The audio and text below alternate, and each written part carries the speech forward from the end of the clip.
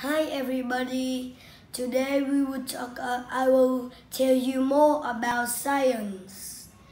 So first, we're gonna talk about the life cycle of an apple tree. So let's begin.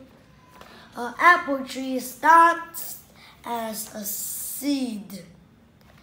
Then it changes into a seedling.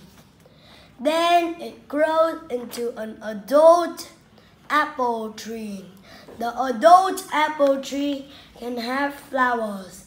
Some flowers make fruit out of the seeds. Apple seeds can make apple seedlings. So next, we're gonna talk about the life cycle of a bean plant. A bean plant starts as a seed. Then it grows into a seedling. Then it grows into a bean plant.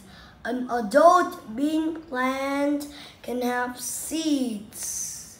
The adult bean plant can have seeds. The seeds can make new bean plants, new seedlings, and new bean plants.